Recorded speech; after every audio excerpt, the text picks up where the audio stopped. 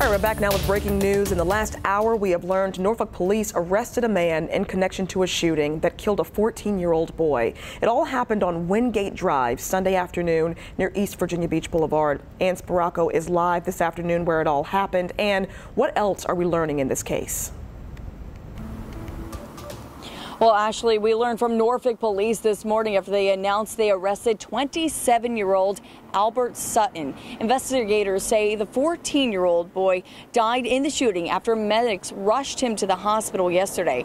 It happened here on Wingate Drive near the Crown Point Townhomes apartment complex just after 12:30 Sunday afternoon. Sutton now faces involuntary manslaughter and reckless use of a firearm. Now, investigators have not said how Albert Sutton may have known the 14-year-old boy, if at all. We are working right now on getting more details on this case. Reporting live in Norfolk, I'm Ann Sparacco for 13 News Now. And thank you for that report. Albert Sutton is currently at the Norfolk City Jail without bond. This is a developing story we'll be following throughout the day. So to get breaking news alerts about the latest developments, download the 13 News Now app. Just scan the QR code you see right there on your screen. It is free in the App Store and on Google Play.